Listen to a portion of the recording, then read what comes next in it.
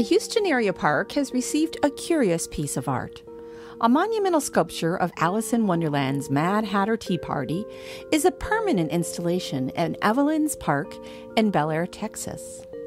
9-foot characters are perpetually having tea at a 10-foot table where you can sit down to the most coveted dining experience in Texas. Houston sculptor Brigitte Mongeon created the work titled Move One Place On. She used both traditional sculpture and digital technology. In B. Mongeon Sculpture Design Studio, Alice and her friends get big and small not with elixirs and mushrooms. No, they do so with technology. It took her nearly 3 years to sell the client the idea. Over that time, the project morphed. She started by sketching out ideas using digital software. She collected reference for each piece and created small clay maquettes. Once complete, these maquettes were 3D scanned using a laser scanner. She could then revise each piece in the computer before sending the data to her vendor. They CNC milled the art out of urethane foam, enlarging them using computer numerically controlled milling machines. It is fascinating to see each piece come to life.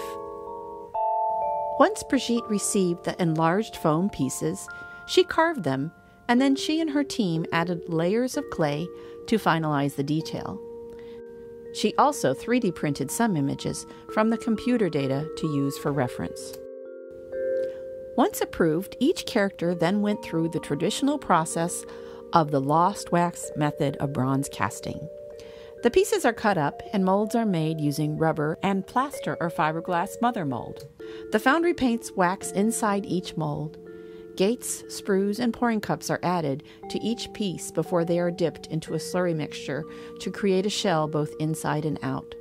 The wax is then burned out of the piece and bronze is poured into the shells.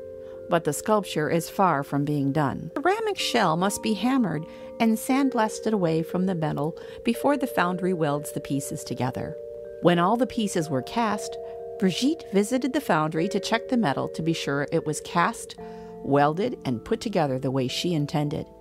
It was the first time she had ever seen the entire sculpture together. Because of the production schedule, she had to create the art in pieces and send them to the foundry. This was a huge undertaking because each character was created to interact with an empty seat at the table. Once the artist approved the sculpture, she sent instructions to the foundry for patina. A patina is done using different chemicals on the metal. Though the patina on Move One Place On is basic, the textures make it look like many colors, and they look wonderful in the evening sun. The sculpture was brought to Evelyn's Park on an open bed truck and installed one rainy day in spring of 2018. Now, young and old alike enjoy being able to celebrate with Alice and her friends. But the intrigue does not stop there. Brigitte hid 150 elements of the Lewis Carroll story in the sculpture in honor of the 150th anniversary. Though many have asked her for a checkoff list, she refuses to provide one. She says it's about being curious and encouraging families to read. The hidden things are not just what is hidden, but you must know where they are in the story and what they mean. She says she will begin to reveal them on her social media pages, but states that it won't be easy, as it will be in riddle and rhyme. She provides a free printable Detective Wonderland book on the sculpture's website where you can document your findings. The educational element does not stop there either. Brigitte speaks to children and adults about STEAM. STEAM is an interdisciplinary educational initiative using science, technology, engineering, art, and math. The Alice Project has it in spades, or should we say hearts, and Brigitte encourages others through the art and her writing. She is the author of 3D Technology and Fine Art and Craft, exploring 3D printing, scanning, sculpting, and milling. The book features art and technology and how artists around the world are pushing the limits. She is presently working on a new book all about the Alice Project. She is also providing free curriculum for teachers, librarians, and homeschoolers that use the stories of Alice in Wonderland and STEAM. Is she done with Alice, or is she still in that rabbit hole? Her journey continues. First, she is reproducing the hidden objects as collectibles that will be sold on the AliceSculpture.com website. And also the technology continues. She and a scanning company are going to the park and 3D scanning the entire scene. There are 2 ways they are scanning. The first is an entire scan of the scene and that part of the park. This will give her the opportunity to make a virtual tour of the sculpture. People from anywhere in the world will be able to visit remotely.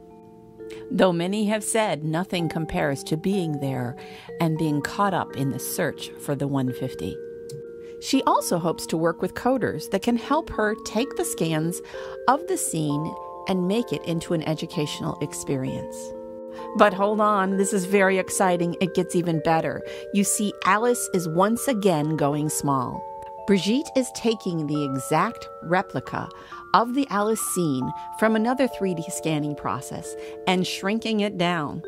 This will be made into a limited edition bronze sculptures available for purchase. Now you can have your own Move One Place on.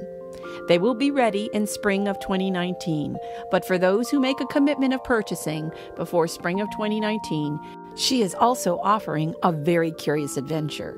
You see, you will be given a coveted thimble invitation, which offers you and 6 of your friends to come and have a meal as you sit at the table with Alice and her friends and have a personal tour of the sculpture with the artist.